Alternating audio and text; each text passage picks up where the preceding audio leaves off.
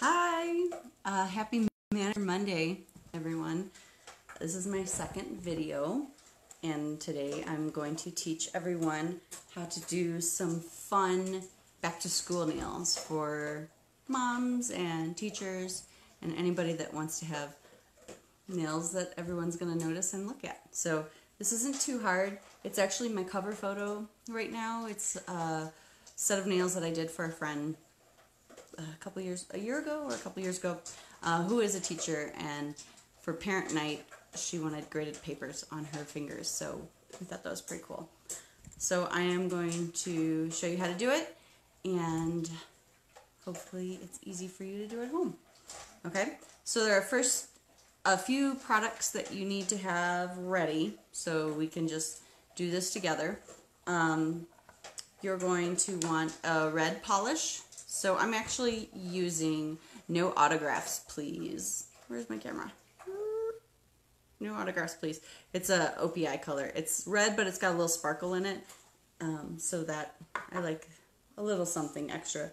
I'm also using just a plain red. This is O'Hare nails. Oh, this is from the Chicago collection. A lot of mine are antiques. They don't make some of these anymore, but just a red, solid, plain red. I have a gray. I have a blue. And you should have a white if you have a white at home. I cannot find any of my white regular polish. I have it in gels, but we're going to do regular polish today so that it's easy for you guys to do at home. So I'm going to just use like a nude color. It's close enough, right? And then you're going to want to have a glossy top coat, whatever kind of glossy top coat you want. I like Sachet V or Sally Hansen Hard as Nails, any kind of good solid top coat that you have. Also, you're going to need a matte top coat for the chalkboard. So a matte top coat, regular top coat, matte top coat. And then, of course, you're going to need a good base. So I like to use Sticky by Creative. You can also use your nail strengthener that we talked about in our last video as your base coat. Or there's also a Ridge Filler, Sachet V Ridge Filler base coat. Another great base coat. But have a good base to your nail, and then the polish will look great and hold on as long as it should. So I should probably do a quick little trim of my cuticles so they don't look awful, but we'll do that another time. I'll go ahead and just do the polish run through so you can see how that's done. Okay? I'm going to zoom in and flip my camera down. Ready?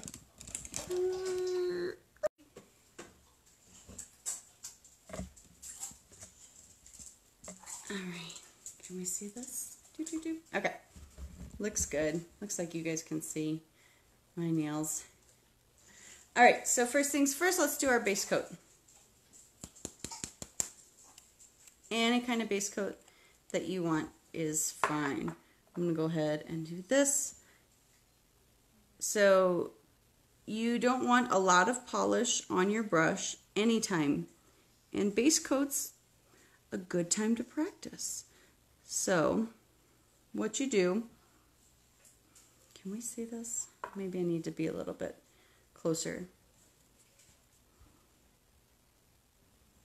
I don't know if I can zoom in anymore. Sorry guys, I'm learning how this Facebook Live thing works. But take your polish, okay, and when you lift it up, you need to make sure you wipe all that extra off, and have a good base. And then whichever side you're going to use, start in the middle, and you want to like push a little bit to the back. That will give you that rounded back. And then from that middle dot, you can pull down to one side, and then from that middle dot again, pull down on the other side, and then finish off in the middle. Okay? Usually you'll go a little bit faster, so you won't see the build up there, but go ahead and put a dot down in the middle, pull to one side, pull to the other side, and let the brush fan out for you so that it's easy to put on polish yourself. So you'll see when you push how wide the brush bristles go. Make sure you pull to the side, and that way you'll have good lines and you won't end up in your cuticles if you do that. Okay, there we go. Just a base coat here. And then with the thumbs are a little bit wider, so sometimes you have to like do multiple round back pushes. But that's it. Look at all the ridges in that thumb. See, remember we talked about damage lines and lines in your fingers? Being a nail tech meant that we all practiced doing nails on each other. And back in school, I had some damage done to my nail. It got messed up pretty bad. Okay, so we have our base coat on and we're ready to go. I am going to do my accent nail as my ring finger, and the rest of these will all be red except for my thumb, which will be another accent nail. This is going to be our chalkboard. Okay, so let's go ahead and start with our red. You want to make sure your nail polish is all shook up and good and ready to go. If it is not, do not use nail polish remover to thin your polish. You need to go, where's my thing? This is Restore. This is an actual polish thinner. It will not change the color or the consistency of the polish you have. This is a polish thinner. Do not put nail polish remover into your product. It will change the consistency. So we're going to go ahead and do red. Red is the color when you're in school that you have to learn with. So if you're bad at painting your left hand or your right hand, whichever hand is prominent, you need to practice with red over and over. Put it on, take it off, put it on, take it off. You will get so good at making sure you stay in your lines because this is the hardest color. And when in doubt, leave space. You don't have to go all the way to the edges when you're polishing your nails. You don't want to get it in your cuticles. Look, got a little tiny bit in my cuticle there. Just take an orange wood stick or your fingernail, slide it along the side there, and then have a little polish remover, cotton ball or something close by to wipe off your nail. If you are doing your own nails and you don't want to mess up the polish on this hand by wiping it, then definitely use a little orange wood stick. You can even like pull the cotton off of a Q-tip and get in there in the corners really good. We're going to leave this one. This is our accent nail. Go ahead and do these two red too while it's out. It's faster to do all the same colors together at the same time. We're going to go ahead and do red here. Now, I was a homeschool mom for many years, so I don't know about the grading papers nail exactly, but you could do that too. That would be fun. I know about the chalkboard, although now people use whiteboards, right? Most schools have whiteboards or... So we got the reds on. Now I'm going to go ahead and do the gray. Here's my gray. This is going to be our chalkboard nail here on the end. We're going to do 1 + 2 = 3, and I have a little apple gift that I'm going to stick on there so it looks cute. This one actually has a little bit of glitter in it, but with the matte top coat, it will look great. So don't worry about that. Whatever kind of gray you have, we'll make it work, right? It doesn't have to be exact. That's why, like today, I can't find for the life of me a white polish, which is embarrassing, but yeah. So I'm going to use nude, and it's going to look fine, and everyone's going to love it. Nobody's going to know any different except for me, right? All right, you can see I got a little bit into the cuticle there. I'm going to go ahead and use I have a little brush here and some acetone, and I'm going to pull it up in the top by pumping it.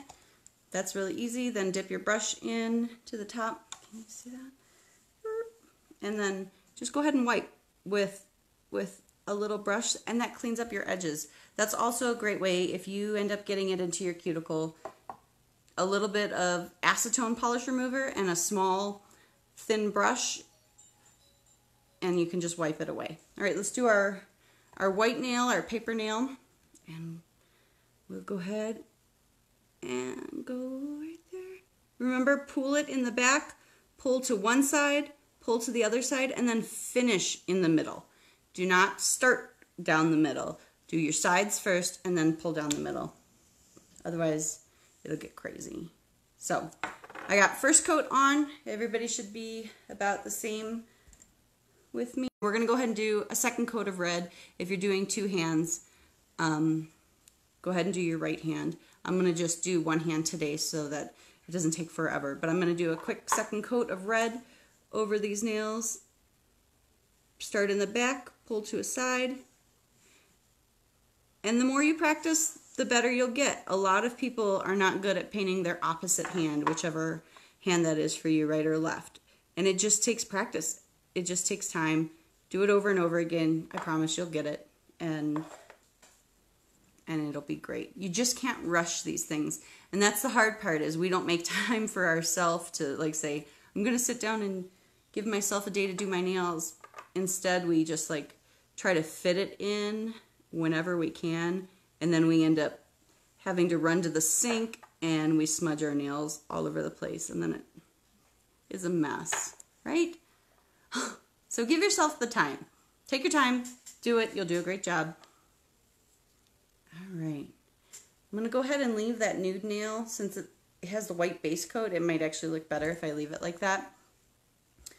All right. And then we'll wait for these to dry a little bit. Next step is I have a long brush.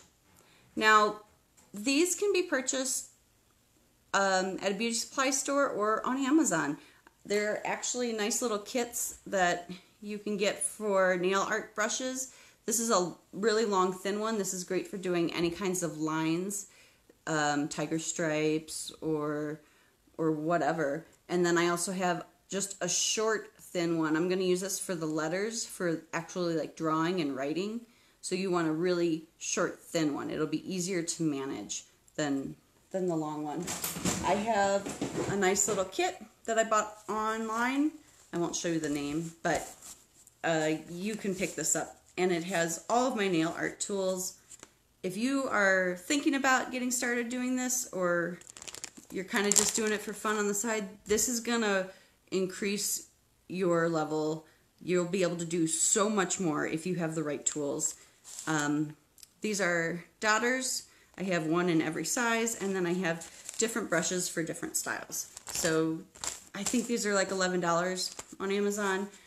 If you're doing this professionally, of course, you might want to invest in a better brand or a better quality bristle. But if you're doing it at home for fun, get a cheap one, get started, get some practice, and if you really like it, then invest in a better set. That's fine. All right, so we're going to put our blue lines on our paper. And what you want to do, make sure your bottle is all mixed up real good. If you have to add thinner, again, use a nail thinner. Do not use nail polish remover. It will ruin your polish and it will just dry it out more. Make sure it's really good. Shake it up. All right, and then we're going to do our lines. Oh, that looks great. If it's not thin enough, add some more thinner to your polish. And this is when we're going to use our long thin striper, it's called. And we're going to just dip it in, and you're going to pull it on the sides of the bottle. So dip it in straight. Okay, I can go a little bit deeper. And then smooth it on the sides of the bottle. Wipe it and keep adding until that brush is saturated pretty good. You don't want, sometimes you'll get like a little ball at the bottom. Excuse me, my dogs are barking. Sorry about that. So keep dipping and wiping until you get a nice smooth consistency. That way your lines will be smooth. So we're going to go ahead and start in one corner and pull across. If you're doing your own nails, it's easy to lay it down and pull straight. I'm not going to do perfect here, but lay it down, pull it straight across, and just move your nail. If you have to, that's easier. We'll just do some lines. I'll show you a couple different ways to do it. And if you mess up, take it off and start over. That's fine. Or you can come back from the other side. Okay? If you want thinner lines, you'll need to start thin in a corner and work your way across a couple times maybe. If you want thicker lines, go back and forth over them so that you have more straight lines that are evenly spaced. There we go. Keep your hand down. It gives you a little bit of stability, and so that you're not wiggling and trying to be all over the place. If you mess up too, you can always like use an orange wood stick or something and touch up those lines. See that little bubble where I touched here at the end? You can fix that. Nobody's going to notice that when we're done. I'm going to go ahead and do one.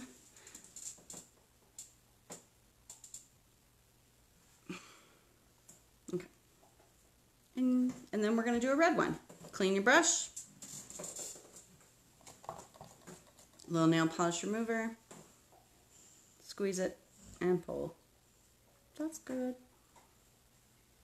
This is our first time. You don't have to feel like they're perfect. Trust me, even nail techs, it's not perfect. It'll look perfect when it's done, when it has a top coat on it and all the extra stuff is there.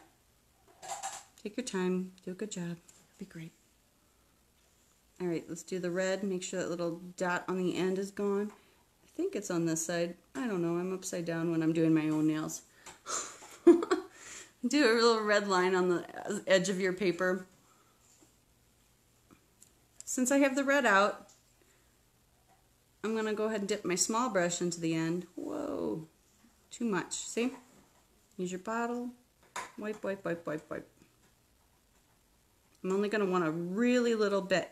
You can always go back over and thicken your lines and add to your lines, but you can't take away once it's there or you end up starting over again. So go ahead and make sure it's super thin and you start small.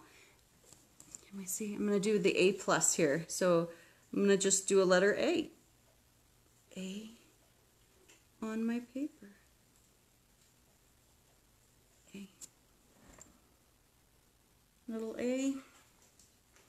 My blue lines aren't perfect. I'm not happy with them, but I'm kind of rushing to make sure you guys get to see this. And we'll go through all the ones. A plus. Because I'm an excellent student. Right? A plus. With those nice lines. Alright. So it's a little bit thin. You can go over that again if you want it a darker color, more noticeable. And then on our chalkboard nail, we're going to do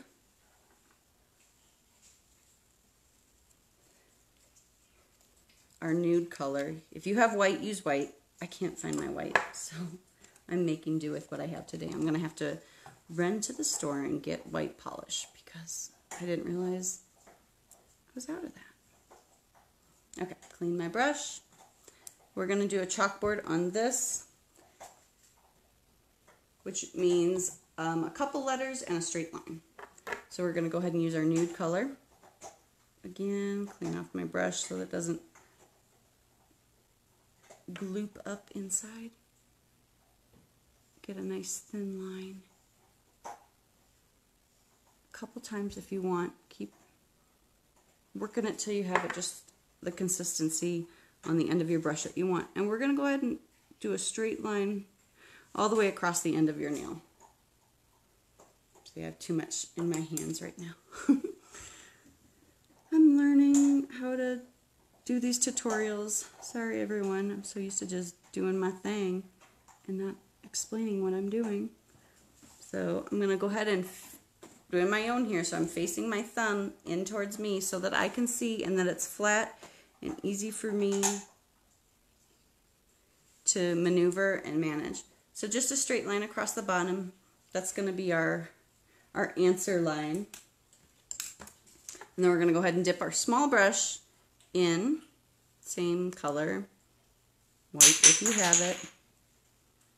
If you don't, make it work like I am. was almost thinking about using, I have a real light yellow. That even might look okay too, right? Like a chalky color. But we're going to write number 1.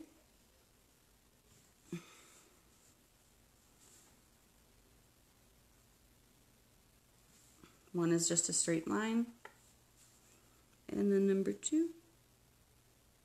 1 and 2. I know this isn't the best angle for you guys to all see what's going on here. I promise I'll show you in a second. But I'm going to do the plus sign in the corner. 1 plus 2. Doesn't have to be perfect, you guys. 1 plus 2. And then under that line I'm going to write 3. I should probably write the wrong number just to test people to see how closely they're looking, right? Maybe another day. This is really fun for teachers, for back to school night, or anybody in the school system. I think it's fun for parents too, though. 1 plus 2 equals 3, right? Okay. And then we'll clean off our brush so it doesn't get hard. Set it to the side. That's how simple it is. That's it. I got a little A+ on my paper. I have red nails in between, and I have a chalkboard. Now, the extra thing that I add to this personally is I buy these fun little shapes and flowers, and I have an apple. So, of course, this is when you pull out your nail art tools again. You're going to want to use some kind of dotter tool. It'll help you hold on to things. And we will do 1 coat of our matte top coat. It's going to make the chalkboard look, it's going to take away the shine, so it looks more like a chalkboard, so it's dull. So we're going to go ahead and add a top coat here of matte over this. I should probably let this dry a little bit longer, but for today's purposes, we're going to just go for it so you can see. Now it looks shiny now because it's wet.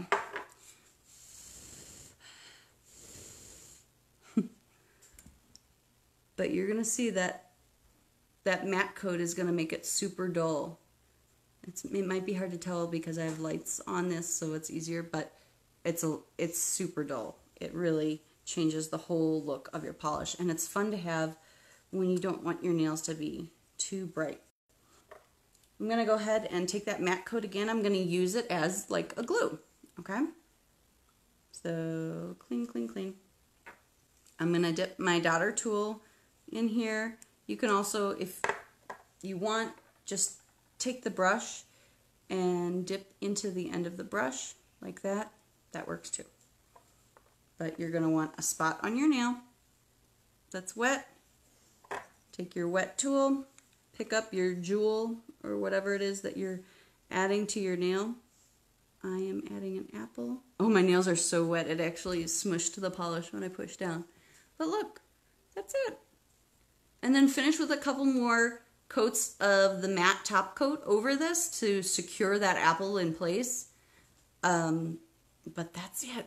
The rest of these can have regular top coat on them that will give them shine and hold your polished design.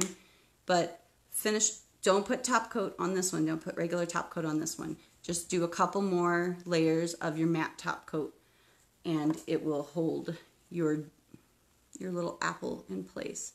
You could buy those online. You can pick them up. Sometimes they sell them in stores. They have a lot of nail art things. Even at the dollar store, they have a lot of fun nail art. Now, I don't recommend the polish from there, but if you're buying just jewels and little beads to do an accent nail or fun art, go for it.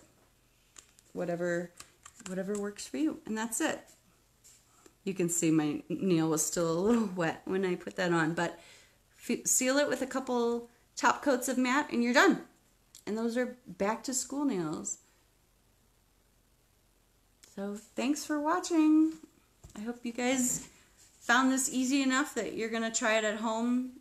Go ahead and try one or all of these nails. If you want just the paper or just the chalkboard, do it.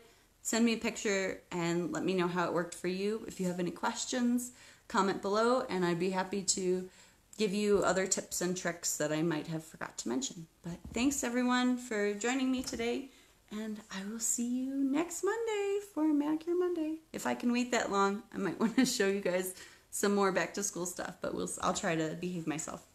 All right, I'll talk to you guys later. Bye.